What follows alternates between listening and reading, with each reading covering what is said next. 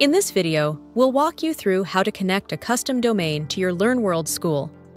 Having your own domain name is a powerful way to build your brand and make your school easily accessible to future students.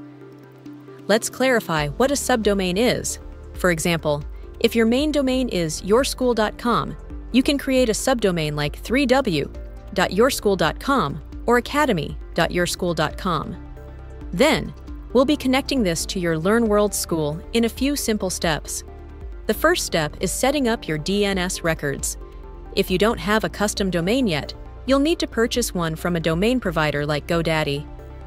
Log into your domain provider's account and locate the DNS settings section. We'll create what's called a CNAME record to link your domain to LearnWorlds.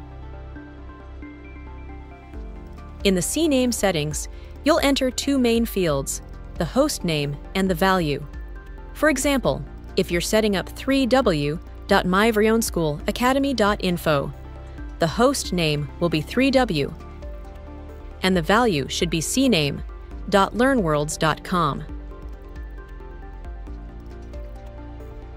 Once you've created your CNAME record, you'll want to verify that it's been set up correctly.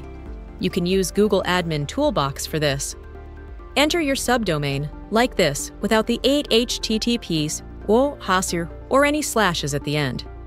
If everything is set up correctly, you should see your LearnWorlds URL in the target field. If not, don't worry.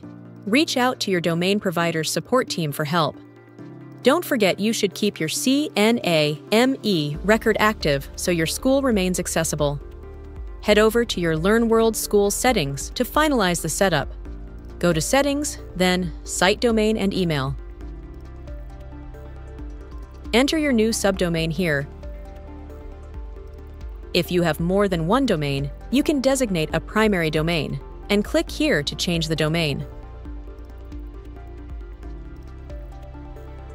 You should see a confirmation message, and within about 5 minutes, your school will be live with your new custom domain. That's it. You're now ready to go live with a custom domain for your LearnWorlds school.